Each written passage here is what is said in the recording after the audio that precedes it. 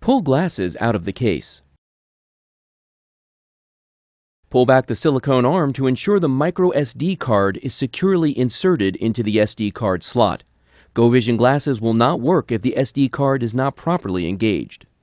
Make sure glasses are fully charged before use. Please check this by connecting your GoVisions with your USB cable to your computer. Glasses are fully charged when the indicator light is a solid red. When uploading videos or photos, connect your glasses with your USB cable to the computer.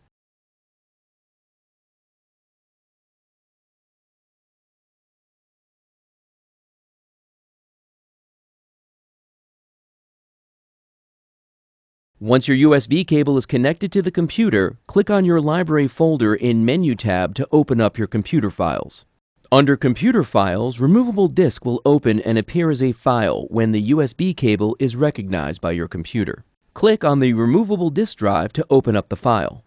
To see all your video and photos, click on the DCIM folder. All your videos and photos will appear in this folder for viewing.